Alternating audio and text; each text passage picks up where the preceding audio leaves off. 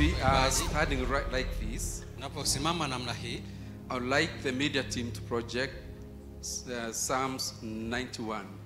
wana bado atuwekee Zaburi 91. Psalm 91. Zaburi 91. Psalm 91. And you can project it in New King James Version. Hiyo tafsiri ya New King James. Church, I would like us to read that psalm. Kanisa ningetaka tukaisome ile Zaburi. It's not a big chapter, Sio sura mrefu, but we shall read it together. lakini tutaisoma kwa pamoja. We shall read it in English. Tutaisoma kwa lugha ya Kiingereza. Can we start? Let's go. He who dwells in the secret place of the Most High shall abide under the shadow of the Almighty. I will say of the Lord, He is my refuge and my fortress. My God, in Him I will trust. Surely He shall deliver you from the snare of the fowler and from the perilous pestilence. He shall cover you with His feathers, and under His wings you shall take refuge. His truth shall be your shield and buckler. You shall not be afraid of the terror by night, nor of the arrow that flies by day, nor of the pestilence that walks in the darkness, nor of the destruction that lays waste at noonday.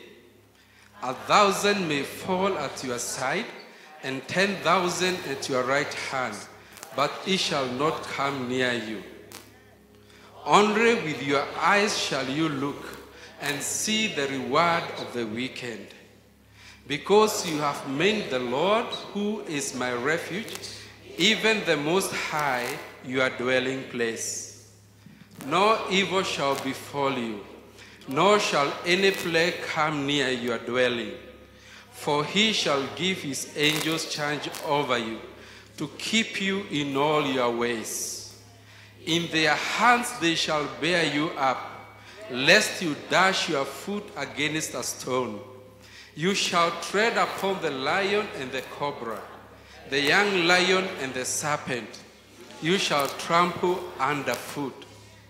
Because He has set His love upon me, therefore I will deliver him. I will set him on high, because he has known my name. He shall call upon me, and I will answer him. I will be with him in trouble. I will deliver him and honor him. With long life I will satisfy him and show him salvation.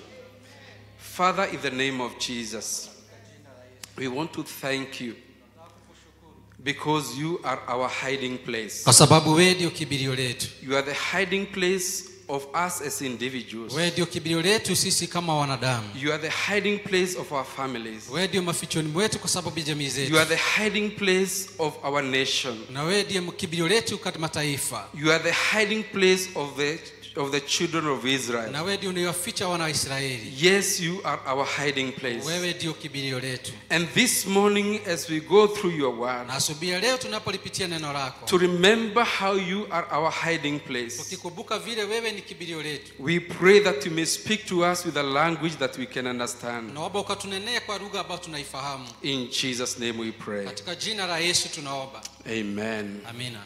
If you believe it, shout amen. Kama unaamini sema amina. May you have your seat. Tunaweza tukaketi.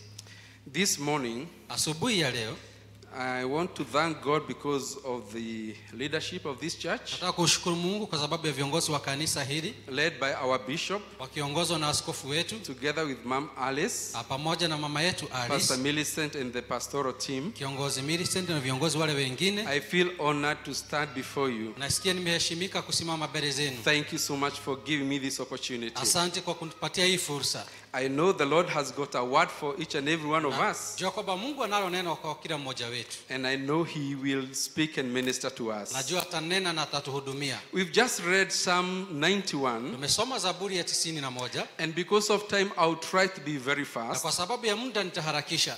And we have read many benefits of abiding in the presence of God. Na tumesoma faida nyingi sana za kukaa katika uwepo wa Bwana. Actually, if you have a New King James Version, Ukiwa na tafsiri ya Mfalme the James, title of that chapter kichwa cha sura ile is Safety of Abiding in the Presence of God. ni usalama wa kuwepo katika uwepo wa Bwana. Safety of abiding in the presence of God. Usalama wa kukaa katika uwepo wa Bwana. This is not my topic Hii sio kichwa changu cha ujumbe that I'm going to discuss with us today. ambao nitanena nanyi siku ya leo. But I want to go through the 10 benefits of abiding in the presence of God. Ila nataka kupitia manufaa 10 yale ya kukaa katika uwepo wa Bwana. And if you are writing, you better be fast. Na kama unaandika na kuomba ukuwe mwenekasi. The first benefit Faida ya kwanza of abiding in the secret place of the Most High, ya kukaa katika pahali pasiri pa aliye mkuu, dwelling in the secret place of the Most High, kukaa katika pahali pasiri pa aliye mkuu, and abiding under the shadow of the na Almighty. kukaa katika kivuli cha mwenye nguvu zote. The first benefit is found in verse 3. Msaada wa kwanza tunapata katika aya ya 3. That surely he shall deliver you from the snare. Ni kwamba yeye atakuokoa katika mtego.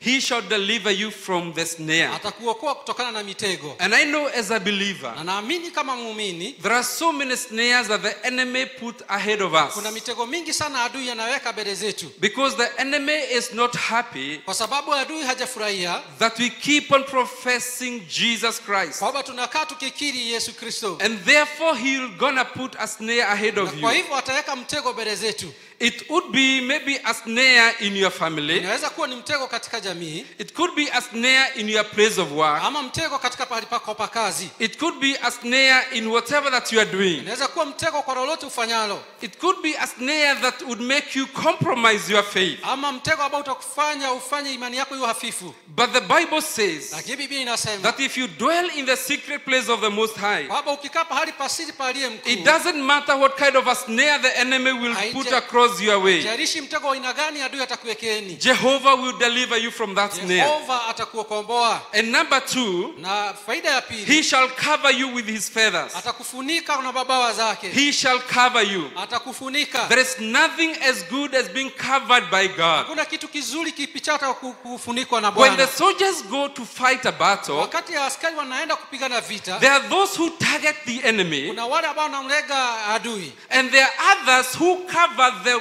people who are fighting. na kuna wale wanafunikia wapiganao. Praise the name of the Bwana Lord. asifiwe. And therefore, as we keep on fighting the enemy, Kwa hivyo tunapozidi kupigana na adui, since we are soldiers in the army of the Lord, na kwamba wewe ni mwanajeshi katika jeshi la Bwana, Jehovah God will cover you. Yehova atakufunika. What does that mean? Inamaanisha That nini? the enemy will not have an opportunity to attack you Kwa shetani ama adui hatapata fursa because ya God has kukulenga, covered you. kwa sababu Bwana The amekufunikia. second thing is he will cover you. Jambo la pili ni kwamba atakufunika. The third benefit will be Faida ya tatu in verse 5, itakuwa katika aya ya 5. that you shall not be afraid of the terror by night, Kwa hivyo tutaogopa jambo lolote likujalo wakati wa nor usiku, of the arrow that flies by day. ama mkuki unaoenda siku ya wakati wa mchana. You shall not be afraid. Hautaogopa. You shall not be afraid. Hautaogopa. When the economy goes bad, Wakati uchumi unasorota, you will not be afraid. hautakuwa na hofu. When you hear rumors of war, Ukisikia kwamba kuna vita, you will not be afraid. hutakuwa na uoga. You will not be afraid Hautakuwa na uoga, because you are dwelling in the secret place. kwa sababu unakaa katika pahali pasiri. And the fourth benefit is Faida ya 4 1,000 may fall at your side ni kwamba 1000 wanaweza anguka kwa upande and wako 10,000 at your right hand, na 10,000 kwa mkono wako wa kuume, but it shall not come near you. lakini haitakusongelea. The fourth benefit, Faida ya 4, nothing bad shall come near you. hakuna kitu kibaya kitakujieni. When the enemy comes and falls at your right hand Wakati adui anakuja katika mkono wako wa kuume or at the other side, ama mkono wako na mli mwingine, there is no danger that will come near you pasitakuwa na hatari yoyote itakuwa because you are dwelling in the secret kwa place sababu unakaa katika pahali pasiri of the Most High. pa aliye juu. The fifth one, Ya 5, no evil shall befall you, hakuna uovu utakupata. is found in verse 10. Ni katika aya ya 10. No evil shall befall you, Hakuna uovu utakupata, nor shall any plague come near your ama dwelling. tauni yoyote ikuja katika makazi No mwako. evil shall fall you, Hakuna uovu utakuandama, no evil shall befall you. hakuna uovu utakufuata. There is nothing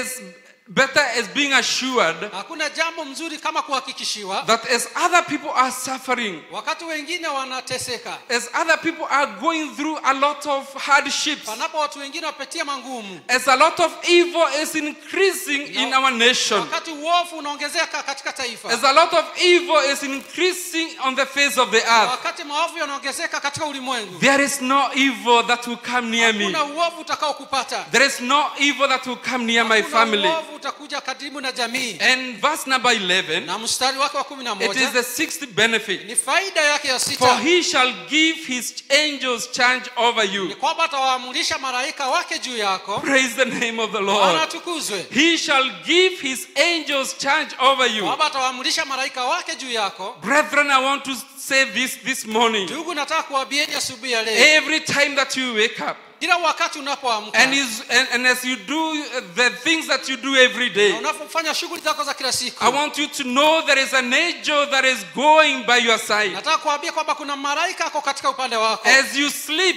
Unapolala, there is an angel that is watching over na you. malaika anayekuangalia. You will not have bad dreams. Hautakuwa na ndoto mbaya. The angels are keeping charge over your children. Malaika anawaangalieni watoto You do not wako. have to get worried. Na usipate hofu yoyote. Those parents who have youth, Wale wazazi ambao wana vijana mabarehe, the angels of our covenant, ni kwamba malaika wa they are agano keeping guard upon your youthful children. anawachunga mabarehe wako. They will not get involved with other bad habits, Hawataingia katika tabia zingine because mbovu. the angels of God, Kwa sababu malaika wa Mungu they are keeping guard over you. wanawachungeni. When you go out Wakati unatoka pale and when nje you come in, na unaporejelea, there are angels of God malaika wa Bwana all over you. wako This wamekuzingira. reminds me, maybe I've said this years ago. Kama miaka kadhaa imepita, And I was doing my business, and I was busy traveling from one place to another one. nikifanya biashara zangu sehemu moja na ile nyingine. And I remember this time that the plane developed a problem. Na nakumbuka hii siku wakati ndege ikapata shida. We're actually flying from Kilimanjaro now to Dar es Salaam. Nienda Dar es Salaam tukitokea pale And, Kilimanjaro. and as the plane took off, Wakati ndege ilipopaa, we had a loud bang. tukasikia sauti kuu. And behold, on where I was seated next, Na pale mahali nilikuwa nimeketi it hapo was kando, near the wing, there was one engine. kulikuwa na injini moja pale. And we saw some smoke, and the engine stopped. Na tukaona moshi na alafu injini ikazima. And behold, there was silence in the plane. Na kukakuwa na kimya katika ile ndege. There was silence in the plane. Kukakuwa na kimya katika ndege I ile. think in my life up to date, Katika maisha yangu toka ile siku mpaka I've sasa, never experienced such a deafening silence like that time. sijaisikia kimya kama kile. And I was seated next to my boss, Na nilikuwa nimekaa kando na mkubwa wangu. because you know what happens if the engine of a plane shuts off. Unajua injini ya ndege ikizima nini kitatendeka? And we are actually near the Kilimanjaro mountain. Na tulikuwa karibu na mlima wa Kilimanjaro. So there are so many things that were coming across my mind. Vitu mingi zikakuwa katika kichwa changu. And I thought could be this is my last time.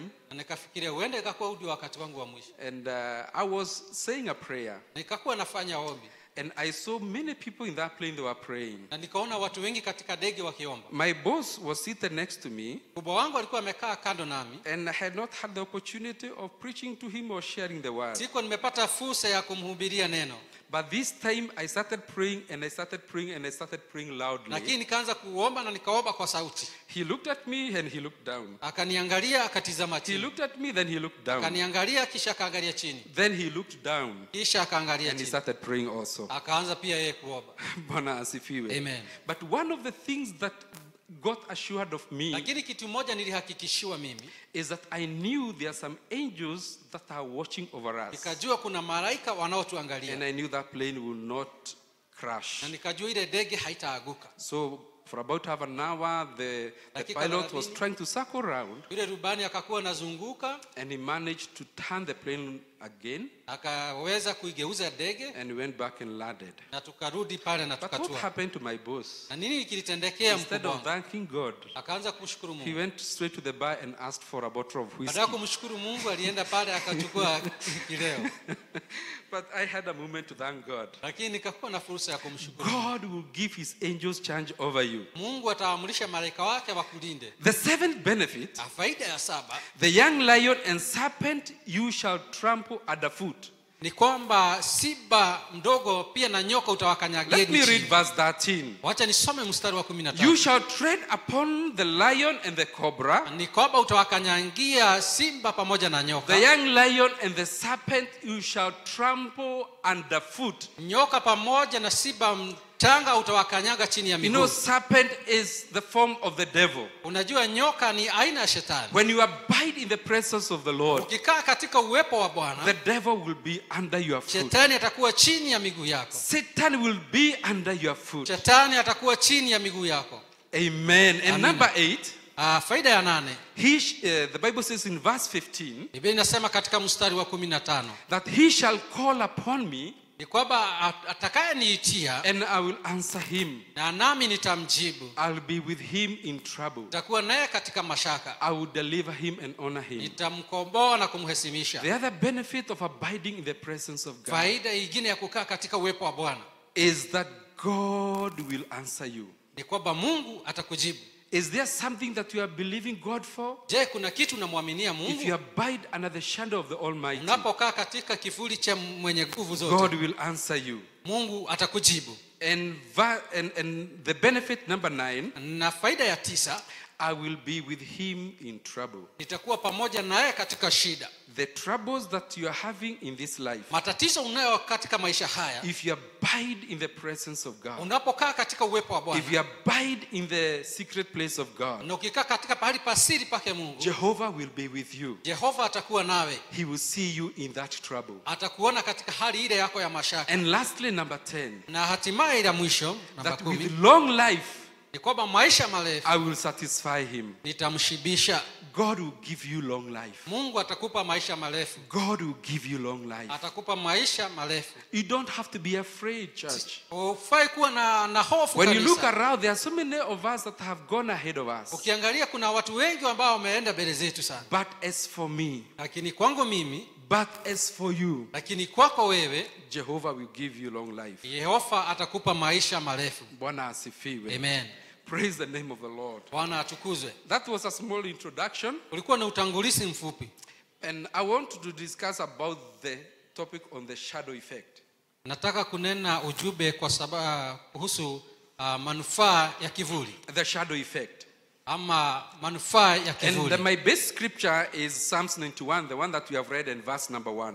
Maandiko ambayo tutazingatia ni ambayo tumesoma katika Zaburi 91. That he who dwells Ni kwamba ambaye anayeketi in the secret place of the Most High katika pahali pasiri pa aliye juu shall abide under the shadow of the Almighty. atakaa katika kivuli cha mwenye nguvu. Shall abide under the shadow of the Almighty. Atakaa kwenye kivuli cha aliye na nguvu. Do you know, I was checking in the scriptures, Nikakuwa naangalia katika maandiko, and I couldn't help also check the meanings of these words. na nikaangalia maana ya maneno haya. That verse number 1. Mstari ule wa kwanza.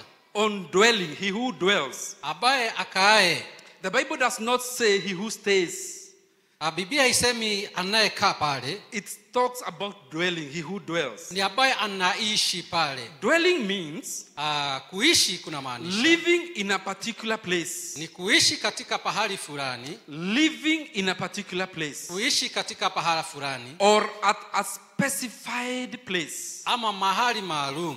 When you come and visit me where I live, ukija kunitembelea mahali ninapoishi, and I stay with you probably a week or so, na nikae naye kwa juma moja ama vile, and then maybe you take a call, take your phone and call your neighbor, your friends, or call your relatives, na uchukue simu yako na uite mashemeji marafiki to zako, tell them that you're enjoying the stay that you are with Kihato's house. waambie vile unavyofurahia vile unakaa kwa bwana Kihato.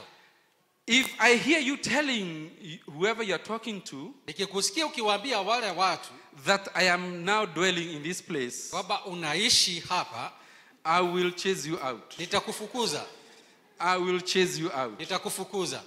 But you say that I'm staying here for some time. Lakini ukisema nakaa hapa kwa muda tu, I know that you are there for a few days. najua utakuwa pale kwa siku chache, And then you take off and go to your place. na kisha baadaye utaondoka uende kwako.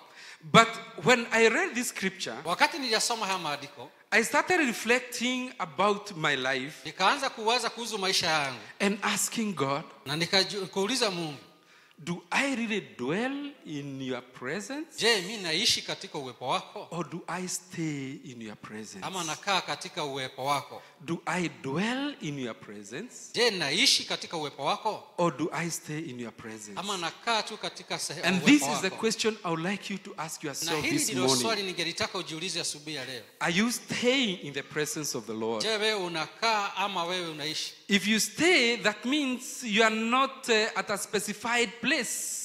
Kama unakaa tu inamaanisha si mahali tu maalum palipotengwa. You are here and there. Uko hapa na uko pale. And that's why you find there are so many Na Christians. ndio maana utaona kuna Wakristo wengi They cannot live in one place. hawawezi kukaa mahali pamoja. They cannot live in one church. Na hawawezi ishi katika kanisa moja. They move from one church to another one. Wanatoka kanisa moja hadi lingine. Because they don't have the capacity to dwell. Kwa sababu hawana ile uwezo wa kuishi. They are staying. Wale wanakaa tu. The Bible says he who dwells, Biblia inasema aishie. he who lives in a particular place, Ishi katika pahali maalum. in this secret place. Katika pahali pasiri. The secret place is translated as hiding place. Pahali pasiri panatafsiriwa kama pahali pa maficho. Hiding place. Mafichoni.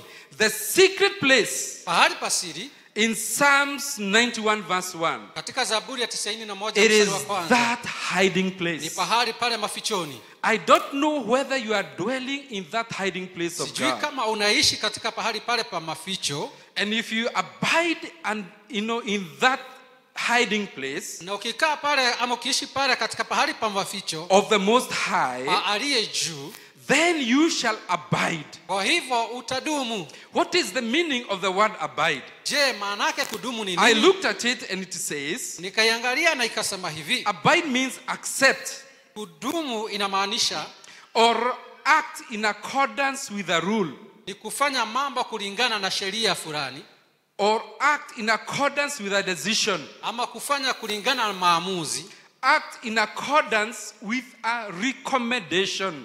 ama kufanya kulingana na maelezo. So abiding in the secret place Kwa hivyo kudumu katika pahali pasiri is accepting the rule of God. ni kukubali sheria za Bwana, It is accepting the decision of God. ni kukubali maamuzi ya Bwana, It is accepting the recommendation of na God. kukubali maelezo yake Bwana. You choose life or death, Unachagua maisha ama kifo. but God says, I wish you choose life. Lakini Bwana anasema heri ungechagua maisha. Praise the name of the Lord. Bwana asifiwe. Abiding in the presence of God. Kudumu katika uwepo wa Bwana.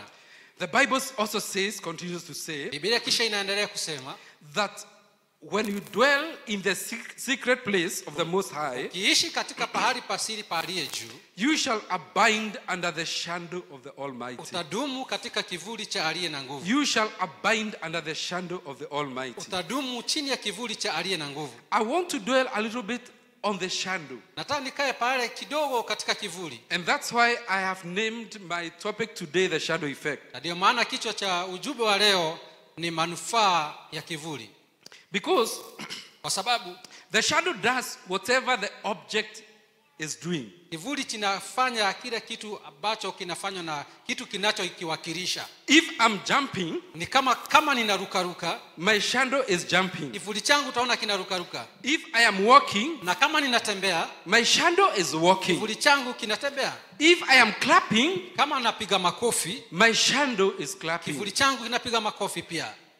It is not normal Si kawaida for the shadow to jump, kivuli kuruka, for my shadow to jump kivuli changu kiruke while I am standing. huku mimi nimesimama.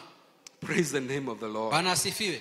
You know, as we grew up Unajua wakati tulikuwa tunakuwa and as we were young, na wakati tulikuwa bado wachanga, how many of us were afraid of our shadows? ni wangapi alikuwa anaogopa kivuli chao? And especially when you went out in the full moonlight, Na hasa ukienda nje wakati kuna mwezi outside the house, pale nje ya nyumba, you are thinking that you are alone. unafikiria uko peke yako, Then you look back, lakini ukitizama nyuma you start seeing something else. unaona kitu kingine tofauti. I request the media Nikawaomba wanahabari to pale play what I requested them. waweze kuchezea kile.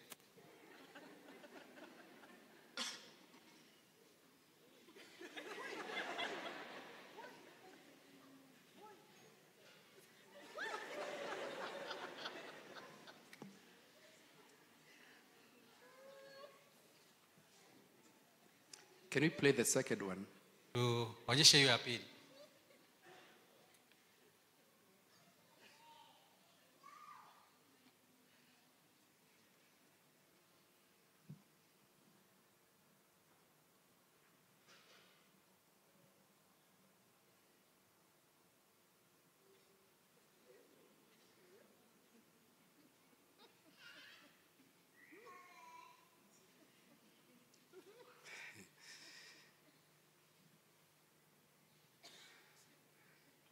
This is a young boy.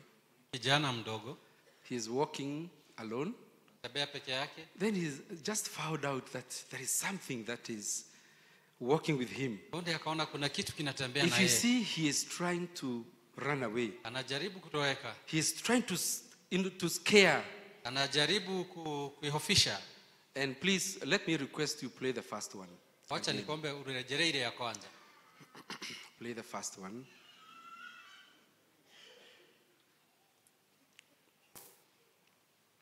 Because if you look at this young girl, ukiangalia msichana mdogo,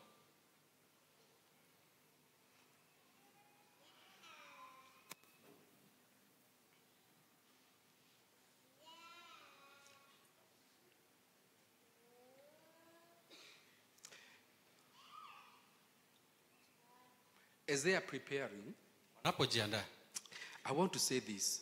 Seme haya. Yes, continue. You see, this young girl, she's so scared of the shando until actually she's falling. She's trying to run away from the shando. And what happens is that she fell down. Thank you very much. I want to say this. That if you dwell in the secret place of the Most High, you shall abide under the shadow of the Almighty. There are so many people who are running away from the shadow of God, from the divine protection of God. As we have seen this young girl, she is trying to run away from her shadow. But what is happening? She lost control of herself and she fell down. There are so many believers who have gone or backslidden, or who are fallen down because of running away from the shadow of God. You can run away from God, but you cannot hide. You can run away from your shadow. Even if you try to hide yourself in any place, your shadow will find you wherever you are. This is exactly what happens to our God. If you abide under his shadow, he will always be with you. Now I went to the dictionary to look for the definition of the word shadow. Niangalia maana ya jina kivuli.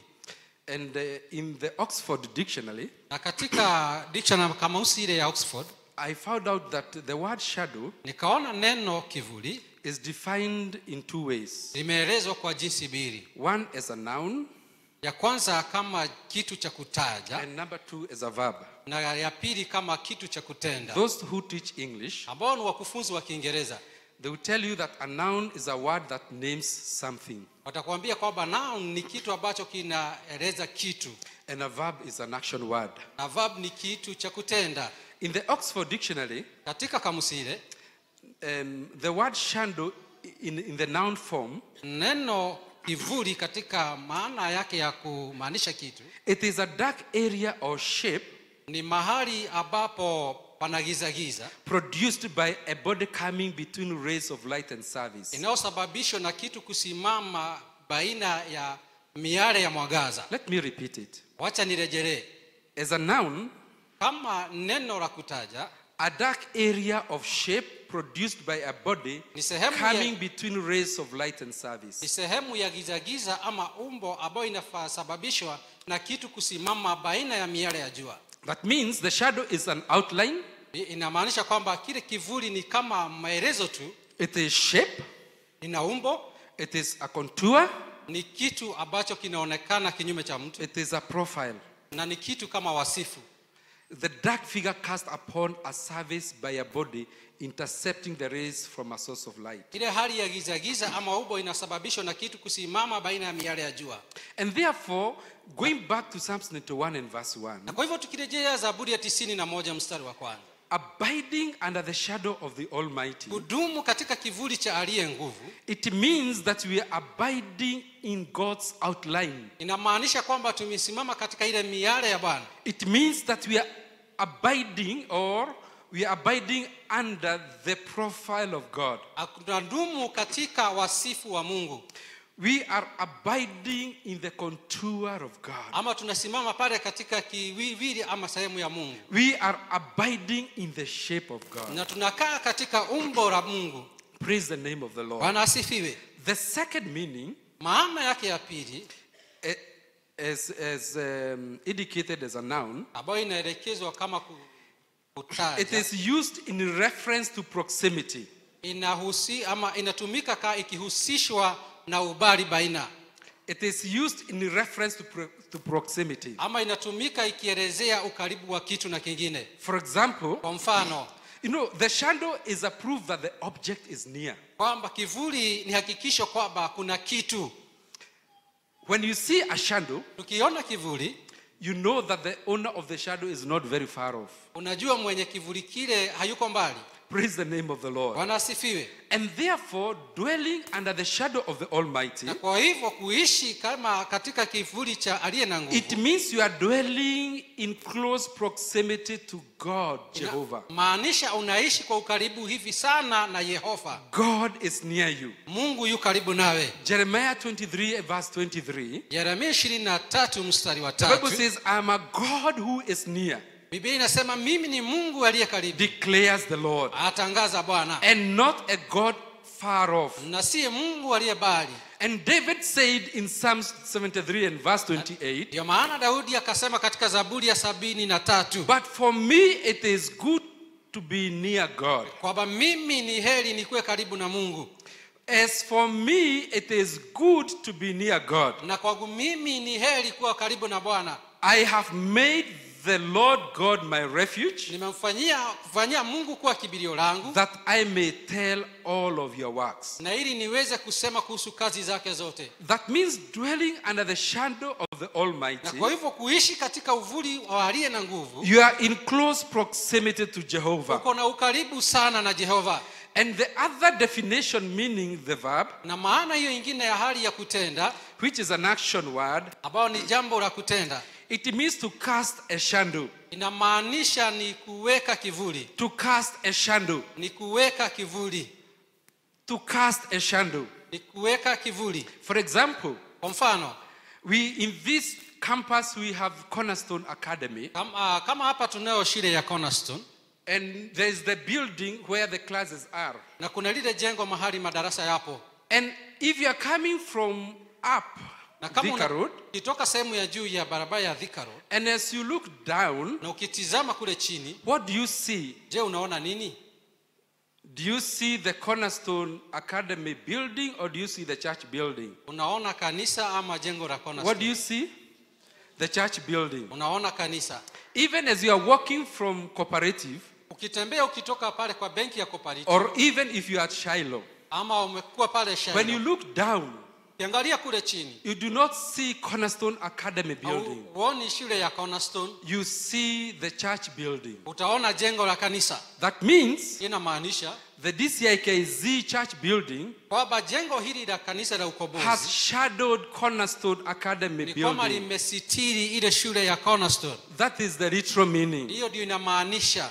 And God na Mungu He is shadowing you. ni kwamba amekufunika, amekusitiri. It means wherever you are, Ninamaanisha pahali popote uwepo, when people look at you, wakati watu wanakutizama, they will not see you. hawatakuona wewe, They will see Jehovah. watamuona Yehova, They will see God. watamuona Mungu. In the same manner, you do not see the Cornerstone academic classes Kwa hali ile hautaona madarasa ya Cornerstone, because they are being shadowed by the church building. kwa sababu yamefunikiwa na jengo la kanisa. The church building is bigger than the academy. Hii jengo la kanisa ni kubwa kuliko shule yenyewe. Since our God is big, Kwa sababu Mungu wetu ni mkuu, people will not be able to see you, watu wasipate kutuona sisi, but they will see God. ila tu watamuona Mungu. The Bible says in John 3 and verse 30 Biblia inasema Yohana 3:30 that he must increase, kwamba yeye sharti ataongezeka but I must decrease. na mimi nipungue. And this is the prayer this Na morning, hili ndilo ombi asubuhi ya leo, that let God increase in your kwamba life waacha Mungu aongezeke katika maisha yetu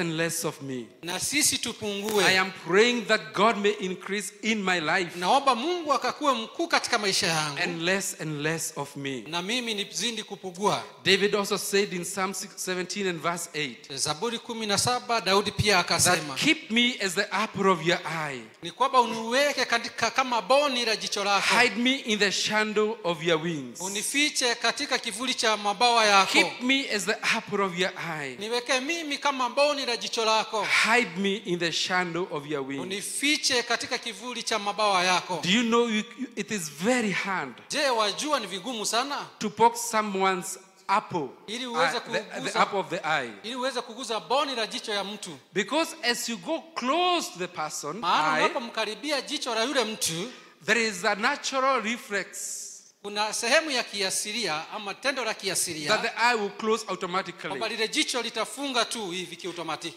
It will close faster than the way you are trying to hit. Lile jicho litafunga kwa haraka ama upesi kuliko venye unajaribu And kulidunga. this is exactly what God is telling us this morning. Sawa sawa vile Bwana anavyotuambia asubuhi ya That leo, whatever is trying to attack you, kwamba lolote ambalo linakulenga, Jehovah will shut you up before you get attacked. kwamba Bwana atakufunikia kabla uguzwe, Before that thing that was meant for evil attacks you, kabla lile jambo ambalo lilikuwa la uovu likikulenga, you will be enveloped by God. utakuwa umefunikwa na Bwana, And whatever was meant to attack you will na jambo not. ambalo lilikuwa nimekulenga wewe Praise the likuangamize. name of the Lord. Bwana asifiwe. As a verb, the other meaning is enveloped in shadow. Kama jambo la kitendo linamaanisha kufunikwa, Enveloped in shadow. haya, kufunikwa kwa kivuli. Well, if you have something precious Kama una kitu cha dhamana and you want to give somebody, na unataka kumtunikia mtu, especially birthday gifts, haswa zawadi ya siku yako ya kuzaliwa, you usually wrap them, isn't it? wewe unaifunika You vizuri, do not just give gifts like that. au ipatiani moja kwa moja Or vile you vile, can put it in an envelope. ama unaweza iweka ndani ya Because you do bahasha, not want other people to see, sababu hutaki watu wengine walione, except the person you are gifting. ila tu ule mtu ambaye unamtunikia. Now, if you go to a bank Ukienda pale katika benki and you go to withdraw money, na unaenda kutoa pesa, you go withdraw 5,000 shillings natoa on the 1000 counter. zako 5 pale kwa kaunta, Or maybe let me put it this way. ama niweke hivi, When you go to an ATM ukienda pale katika mashini ya ATM and people are withdrawing money from the ATM na watu wanatoa pesa pale and people are queuing, na watu wanapanga foleni, the person who is next to the teller, ATM teller, mtu ambaye anakaribia ile mashini would hear the sound of whatever the somebody is doing in that particular booth. atasikia kitu ambacho yule mtu anafanya pale sehemu ya nyuma. And at times Na wakati mwingine it produces a short sound. saa zingine inatoa sauti ghafla, inatoa tu sauti ghafla, And then you know that person maybe has withdrawn maybe 3,000, 2,000. unajua yule mtu kulingana na kasi ya ile sauti, unajua mtu ametoa 2,000. But there are some other people who are withdrawing money Lakini kuna watu wengine wanatoa pesa and it produces sound na ile inatoa sauti kwa wakati mrefu, and then it breathes out alafu inatoa and continues na inaendelea pia, and it continues. Maybe he's withdrawing 40,000, 50,000 shillings labda anatoa 50,000 ama 40,000 by the sound it is producing. kulingana na ile sauti ambayo You can know how much it is. utajua kiasi chake. But for the purposes of my topic here, Lakini kwa sababu ya madhumuni ya neno letu leo on enveloping in a shando, ya kuwekwa ndani ya bahasha when kwa you go kivuli, and withdraw 5,000 shillings from the teller, from the counter, kienda utoe 5,000 pale kwa counter, that person will give you that money. yule mtu atakupa ile pesa, Alafu unaweka kwa mfuko. naweka kwa mfuko. But if you go and withdraw 1,000,000 shillings, Lakini ukitoa shilingi milioni 1 and they keep on counting and counting and counting, and that million is there. na wanazidi kuhesabu na ile milioni iko pale, As they give you that million, wanapokupatia ile milioni yako, you don't ask them for an envelope, hawauombi bahasha, but they go under and they produce an envelope and they give it to lakini you. wanaenda wanatoa bahasha na wanakupa. So it is up to you whether to use that envelope or not. Itakuwa ni juu yako kuitumia ama kutoitumia. You envelope something that is valuable. Unaweka ndani ya bahasha kitu cha dhamana. The value of 1,000,000 Dhamana ya milioni 1 is different from the value of 5,000 ni shillings. tofauti na ile ya shilingi 5,000. And God is saying, since you are valuable, Na Bwana anasema maana yake wewe ni wa dhamana. He will envelope you in His shando. Atakuweka ndani ya kile kivuli Praise the chake. name of the Lord. Bwana asifiwe. He will envelope you. Atakuweka ndani ile bahasha. The other final meaning Na maana or yake ya definition mwisho, maana yake ya mwisho is a verb of the word shando. kama kitendo lile neno kivuli. And this is in the Oxford Dictionary. Na iko katika ile kamusi. It is to follow and observe someone closely and secretly. Ni kumfuata mtu na kumwangalia kwa makini kwa hali ya siri. Follow and observe someone closely and secretly. Kumfuata na kumtizama mtu kwa ukaribu aidha kwa hali ya siri. The dictionary gave an example Ile kamusi katoa mfano that he had been up all night shadowing a team of poachers. amekuwa usiku kucha akiwafuatilia kwa makini kikundi cha waidaji. He has been, up all night shadowing a team of poachers. Amekesha usiku kucha akiwaangalia wawindaji. You may not be able to understand about poachers. Huenda usielewe kuhusu wale waidaji Let me haramu. bring it close home. Na wacha nijaribu kuileta karibu nawe. The police, Wale polisi we understand the police. tunawaelewa. The police has been all night Wamekesha usiku wote shadowing a den of robbers. wakiwatizama wale waizi. That means police did not sleep. Inamaanisha polisi hawakulala. They were secretly observing Walikuwa kwa siri wakitizama the robbers that have been terrorizing the people of Zimmerman. wale waizi ambao wamekuwa kihangaisha watu hapa Zimmerman. They have been following them secretly. Wamekuwa kuwafuata kwa hali ya siri. And the meaning of the shando, I found it to be very good here. Na maana ya kivuli pale nikaiona ikiwa nzuri sana. That Jehovah God, Kwamba Jehova Mungu He will secretly follow you, kwamba kwa siri atakufuatilia, observing every move that you make. akitizama kila muondoko unaoufanya. But why? Lakini bona That He may provide and protect you. ili aweze kukutwalia na kukulinda. He will provide and protect you. Atakutwalia na atakulinda. Sometimes you do things and things just happen and you start wondering, Wakati mwingine how did unafanya it vitu happen like this? unashangaa kitu kilifanyika hivi namna gani? How did I manage to move from point A to point B? Kajipata aje kutoka sehemu moja hadi sehemu nyingine? It is the shadow of God. Ni kwa sababu ya kivuli cha Mungu. Sometimes you look back at your life Wakati mwingine ukitizama maisha yako ya nyuma and you say, na unasema but God.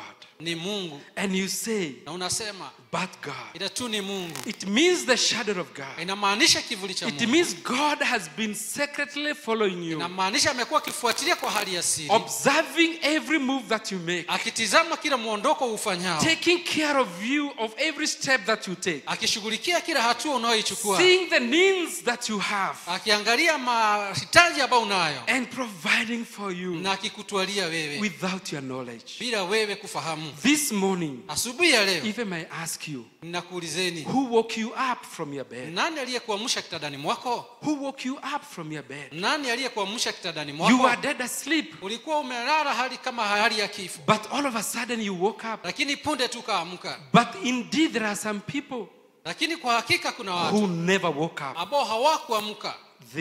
they woke up in the other side of eternity. Waliamka wakiwa katika sehemu nyingine ya maisha. But you woke up.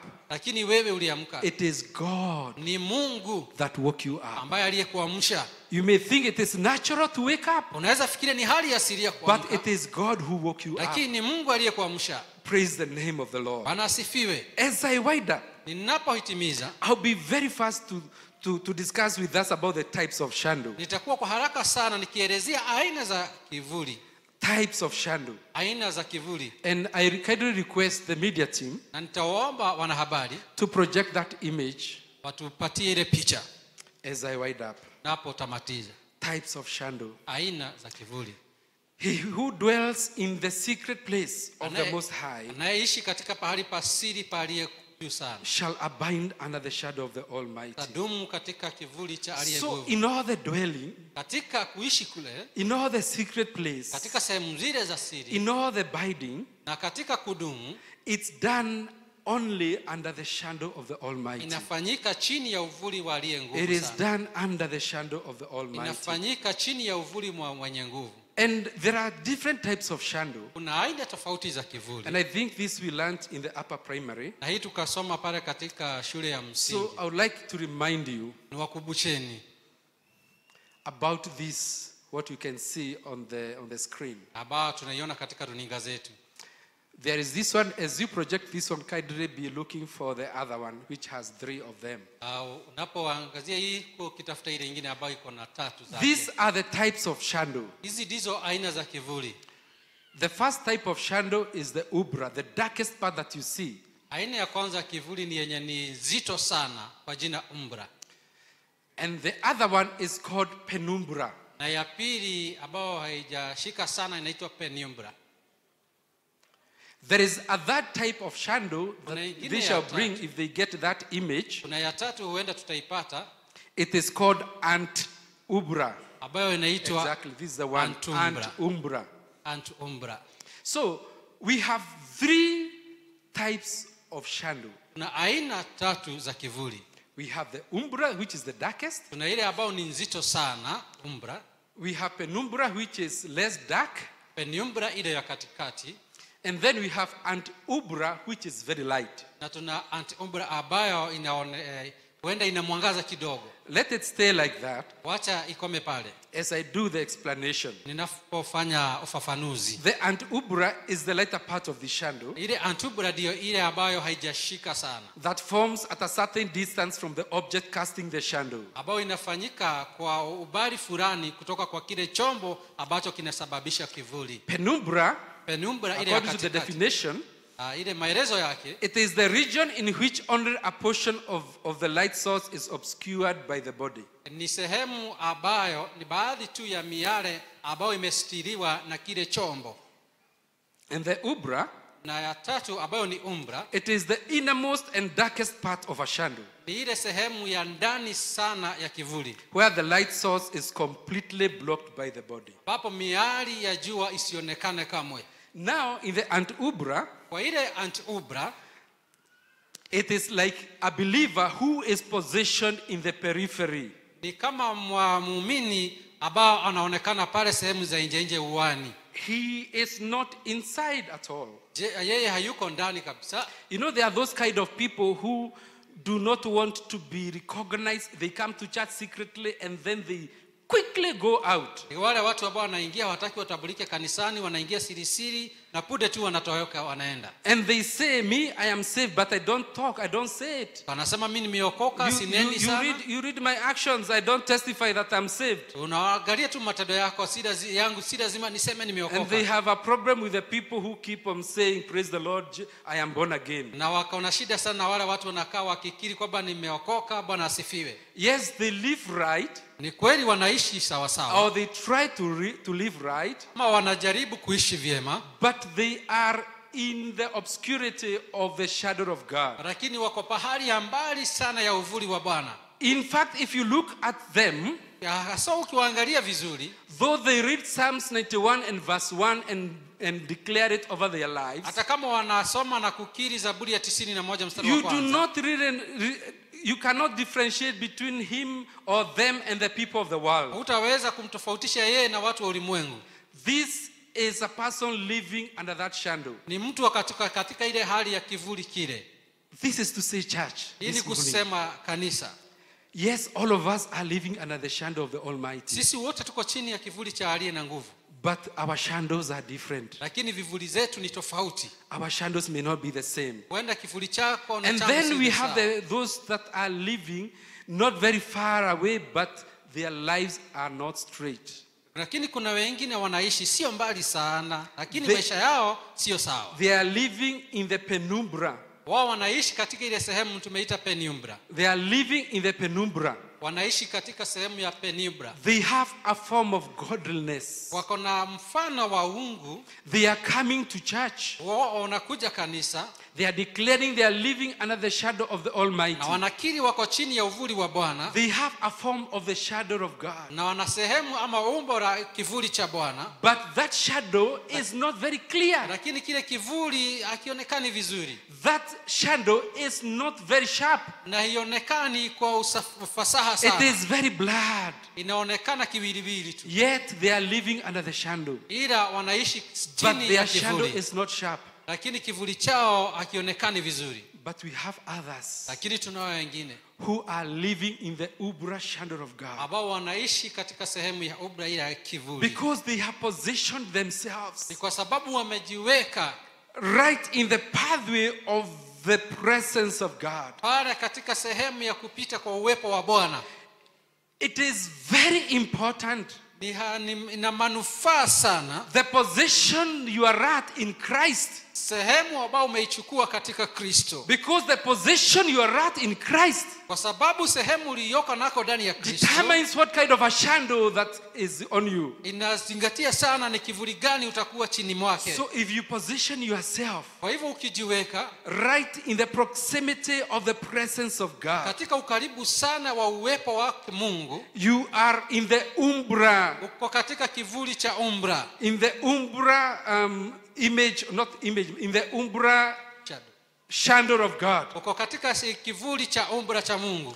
And let me tell you, church, na wacha niwaambieni kanisa, I know my time is up. najua wakati wangu umeondoka. But let me tell you, lakini wacha niwaambie, those that are living in the umbra shadow of God, ambao wanaishi katika kivuli cha umbra cha Mungu, you can tell. Unaweza ukaona. Their lives are different. Maisha yao ni tofauti. They do miracles for God. Wanafanya miujiza kwa They do wonders for God. Na wafanya miujiza kwa sababu ya Mungu. They don't struggle to do many things. Na hawang'ang'ani kufanya vitu vingi. Because they are living in the umbra shadow of God. Kwa sababu wanaishi katika kivuli cha umbra cha Mungu. Jehovah will speak to them. Jehova atawanenea. And they will know the times they are living in. Na watajua majira wanayoishi. They will touch the sick and they will recover. Watawaguza ambao ni wagonjwa na watapona. And they will pray for those, that are blind and they shall recover. Na wataombea vipofu na wataona. Praise the name of the Lord. Bwana asifiwe. One person like that mmoja kama huyo is found in the book of Acts chapter 5. Anapatikana katika Matendo ya Mitume sura ya 5. And that is Peter. Na jina lake ni Petero. In the early days of the church, katika siku za kwanza za kanisa, it was a time of phenomenal growth. Ilikuwa ni wakati wa kukua kwa hali ya juu sana. There are so many apostolic miracles. Kulikuwa na miujiza mingi ya apostoliki inafanyika. But Peter lived in the umbra shadow of God. Lakini Petero akaishi katika kivuli chile cha umbra cha Bwana. Yes, he was with the other apostles. Alikuwa kweli na wanafunzi wengine wa Yesu. But Yesu. for him he positioned himself. Lakini yeye alijiweka katika sehemu maalum. To the extent in verse 12 to verse 16. Kwa ubali hivi kwamba katika mstari wa 12 pale hivi. A lot of people brought the sick. Watu wengi wakawaleteeni watu ambao ni wagonjwa. But watch and look at Peter's shadow. Lakini tizama uone kivuli chake Petero. That many believed. Kwamba wengi waliamini. If they lay the sick on the streets. Wakiweka wale wagonjwa jiani. And as Peter is passing by. Na pia Petero anapopita. And his shadow touches one of them. Na kivuli chake kimguza mmoja wao. They will get healed. Watapona. Peter had the umbra shadow of God. Petero akawa na kivuli cha aina ya umbra cha Mungu. And it was extending to his world. Na ikakuwa inaelekea ulimwenguni mwake. And this is what God is calling us to. Na hivi ndivyo Bwana anatuitieni. But let me tell you this. Lakini wacha niwaambieni hiki. I don't want to have a doctrine on the shadow. Sitaki kuwa na dini kuhusiana na kivuli. Because Peter never prayed for the sick to recover using his shadow. Sababu Petero hakuomba kwamba kivuli chake kiwaponya wagonjwa. I want you to read carefully carefully that Acts chapter 5. Nataka usome vizuri Matendo ya Mitume 5. Peter did not pray for the sick using his shadow. Petero hakuombea wagonjwa kupitia kivuli chake. Peter was doing about his business. Alikuwa anashughulika biashara zake. But the people who were needy, lakini watu waliokuwa na mahitaji, they told themselves, wakajiambia, this mighty man of God, huyu mtu mkuu wa Mungu, moving with mighty power, akitembea kwa nguvu kuu, doing many miracles, akifanya miujiza if mingi, we bring the sick and lay them on the street, tuwaleta wagonjwa pale mapitoni, and as the shadow is passing by, na kivuli chake anapopita, perhaps the sickness will disappear. huenda maradhi yatatoweka. And truly the Bible says in verse 16 kwa hakika Biblia inasema katika mstari wa of Acts 16 chapter 5, katika Matendo ya Mitume also 5, a multitude gathered from surrounding cities to Jerusalem, kwamba wengi, makutano wengi wakakusanyika pale bringing Yerusalemu, sick people and those who are tormented by unclean spirits, wakiwaleta wagonjwa ambao walikandamizwa na roho chafu, and they were all healed. na wote wakaponywa. And they were all healed. Na wote wakaponywa. Church, if you live in the Ubra shadow of God, kanisa ukiishi katika kivuli cha aina ya umbra cha Mungu, if you live in the Ubra shadow of God, ukikaa katika kivuli cha umbra za Mungu, you do not have to declare many things. si sharti utangaze mambo You mengi, just position yourself ila tu utajiweka kwa sehemu fulani in that Ubra shadow of God. katika kivuli chile cha umbra cha Mungu. The people surrounding you, Na watu ambao wanakuzunguka, they will automatically get healed. kwa moja kwa moja Sometimes watapona. you don't have to pray for them. Wakati mwingine si lazima uombee. In your office, people will look at you. Katika ofisi yako You watu do not have to watakutazama. tell people that you are born again. Ni sharti uambie They look umeokoka. at you and they see the power of God in you, Watakutizama na wataona nguvu za Mungu ndani mwako, because you are living in the Umbra shadow of kwa God. sababu unakaa katika kivuli cha And I umbra want cha all of Mungu. us to rise up to our feet this Na morning. ningelitaka sisi wote tusimame katika miguu I don't yetu. know whether you are desiring to live in the Umbra shadow of God. Sijui kama unatazamia kuishi katika kivuli cha umbra cha Mungu. You know, we have read that he who dwells in the he who dwells in the secret place of the Most High God Kwa kwamba tumesoma kwamba atakaye dumu katika pahali pasiri cha Mungu shall abide under the shadow of the Almighty. atadumu katika kivuli cha aliye na nguvu. There are some people who are dwelling right in the Ubra shadow of God. Kuna watu wako katika kivuli cha umbra kile cha Mungu. I don't know whether you are dwelling in the Ubra shadow of God. Ama katika sehemu ya penumbra. I don't know whether you are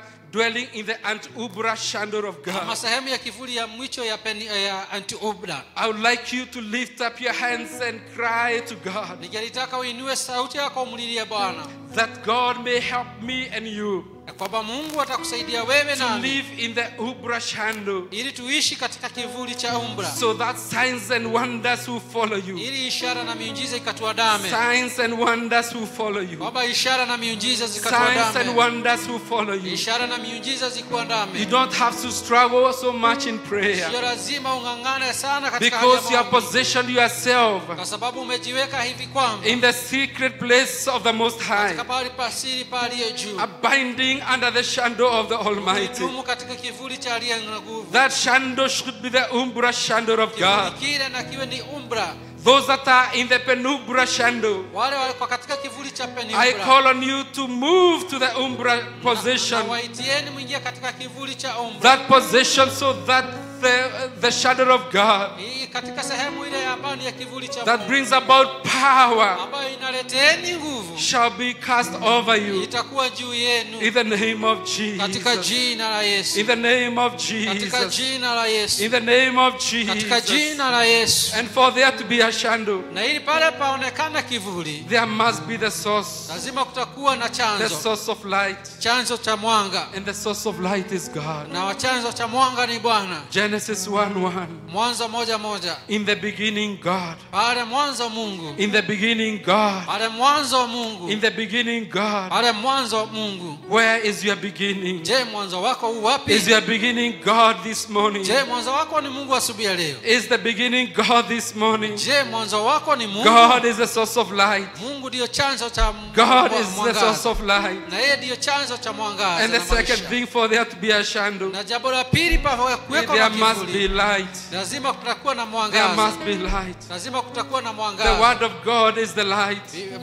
Neno la Bwana ndilo Psalms mwanga. 119 verse 105. Zaburi 119 mstari wa Your word is a 105. lamp for my feet, Neno lako ni taa yangu ya miguu yangu, a light on my path. na ni mwanga katika njia zangu. Is the word of God a light to your feet this Neno la morning? Bwana ni mwanga katika njia Is zako. the word of God a light to your feet this morning? Je, neno la Bwana ni mwanga wako? Is the word of God a lamp to your feet this morning? Je, neno la Bwana ni taa yako? And the third thing Na jambo la tatu, is that there must be an object lazima kuwe na kitu where the light will come and hit. ambapo mwanga utakuja na And that uponge. object is me and you. Na hilo jambo ni mimi ama wewe. That object is me and you. Kile chombo ni mimi na wewe. And I'm calling upon all of us this morning, Na waitieni nyinyi wote asubuhi ya leo. and as many as can hear me, Na wengi wezekanavyo to kunisikia, position themselves wajiweke in the pathway of the light of the word of katika God. mapito ya neno la Bwana, In the pathway of the light of God. katika njia ya mapito So ya Bwana, that God can be illuminated into your na life. ili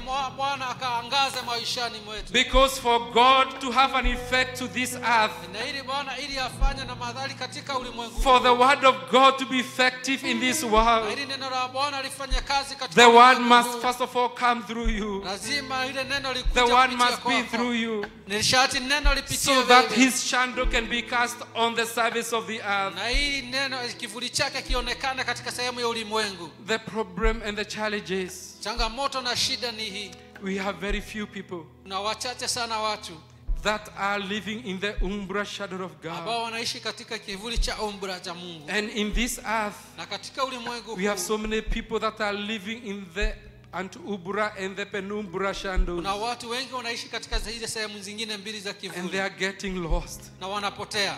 I'm calling upon you this morning Na waitieni asubuhi ya leo to be part of the few people. fanyike kuwa sehemu ya watu wale wachache. The Bible says Biblia inasema that the harvest is so big, ni kwamba mavuno ni mengi, but the laborers are few. lakini wafanyakazi ni The wachache. laborers are few. Wafanyakazi ni wachache Those that are living in the umbra shadow ambao are wanaishi few. katika sehemu ya kivuli cha umbra cha Mungu. Yet there are so many people who are dying. Ila kuna watu wengi There is a wanaangamia. clarion call of God this morning Kuna mwito mkuu sana wa Mungu asubuhi to ya leo, wake up, ili tuinuke position yourself, na kujiweka katika sehemu fulani, so that when the word of God is coming across, ili neno la Bwana linapokuja it will find somebody. litapata mtu, And once it finds you, na likishakupata you'll be willing and ready utakuwa tayari na utakuwa tayari to affect your world ili uweze ukaathiri ulimwengu wako with the umbra shadow of kwa God. kivuli cha umbra cha Mungu. Praise the name of the Bwana Lord. asifiwe. And I would like to call the ministry team, Na ningelitaka kuwaita wahudumu, and they will help me to pray very quickly. na watanisaidia kuomba kwa upesi.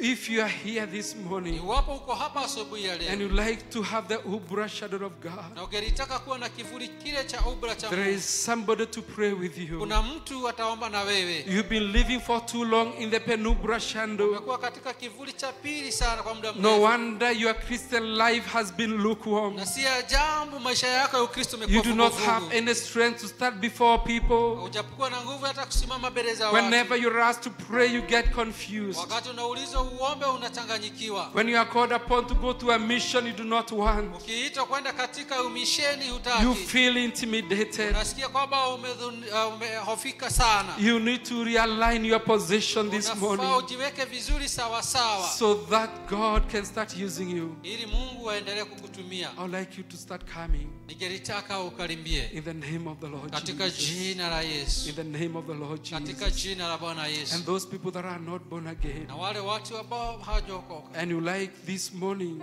ungelitaka asubuhi ya leo to start living under the shadow of the Almighty, kwanza kuishi chini ya uvuli wa neno la I Bwana, also call upon you na kuita pia to wewe come to the ministry team, ili ukuje kwa wahudumu, and they will pray with you. na wataomba na wewe, They will pray with you wataomba pamoja nawe, and dedicate your life again to the na Lord. utaweka maisha yako tena kwa Mungu. Those that have backslidden, Ambao wamerudi nyuma they have ran away because of the shadow effect in their lives. Wametoka kwa sababu ya mambo ya kivuli katika maisha Like yao. Jonah, he ran away from the presence of God. Kama Jonah alitoweka kutoka kwa uwepo wa Bwana. Yet God found him Ila tu Bwana alimpata. in that place that he thought he was hiding. Kwa ile sehemu ambayo alidhania amejificha. You may think that you are hiding yourself. Naweza fikiria kwamba umejificha You sana. who had seen the light initially, Wewe ambao ulikuwa umeuona mwanga God mwanzo. is calling you back to Bwana himself. anakuitia.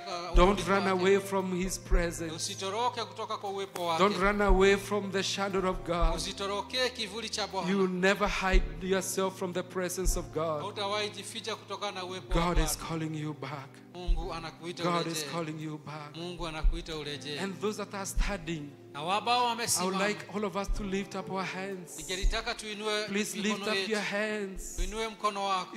Don't become a spectator this morning. Tukue tu mtu wa kuangalia asubuhi ya leo. And position yourself Na ujiweke wewe mwenyewe sehemu. in the umbra position of God, Katika sehemu ya kivuli cha kwanza cha Mungu. that God can use you. Na ili Bwana That akutumie. God can use Ili you. Mungu akutumie. If God used the early disciples, Kama Mungu alitumia wale wanafunzi wa Yesu wa kwanza. if God used the early apostles, Na alitumia wale wa apostoliki wa kwanza. indeed He can use you. Kwa hakika anaweza akakutumia. God can use you. Mungu anaweza akakutumia. He used Apostle Peter. Alimtumia mtume Petero.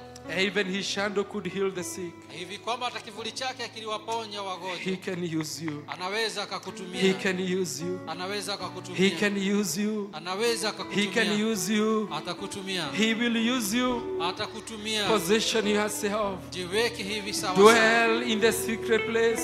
Uishi katika pahali pa Dwell siri. in the secret place Ukae katika pahali pa siri. of the Most High. Kwa aliye juu And sana. you shall abide under that shadow. Na tutakaa chini ya You kivuli. shall abide under that shadow. Tutadumu katika kivuli. The shadow of the Almighty. Kivuli cha mwenye nguvu. Praise the name of the Lord. Bwana asifiwe. Keep on calling upon God. Zidi kumuitia Mungu. Keep on calling upon God. Zidi kumuitia Mungu. Position yourself Jiweke sawa sawa. to receive from Him. Uweze kupokea kutoka kwake. Position yourself Jiweke sawa to be in sawa. the umbra, Kwa katika kivuli the cha umbra. umbra shadow of God. Aina ya kivuli cha And umbra He cha gonna Mungu. use you. Na atakutumia. Oh, hallelujah. Hallelujah. Oh,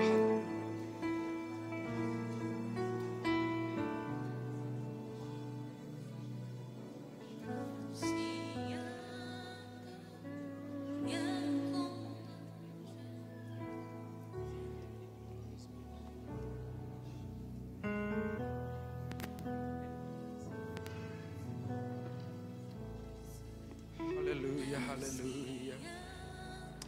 If God can use anything, Kama Mungu anaweza tumia chochote, then He can use me. naweza nitumia. If God can use anything Kama Mungu anaweza tumia chochote in these early times, katika siku hizi za mwisho, then He can use you. hivyo anaweza akakutumia. Then He can use you. Anaweza akakutumia. Position yourself Jiweke sawa sawa that God can use you. ili Mungu akutumie. Position yourself Jiweke sawa sawa that God can use you. ili Mungu akutumie. Amen. Amen. Hallelujah. Tama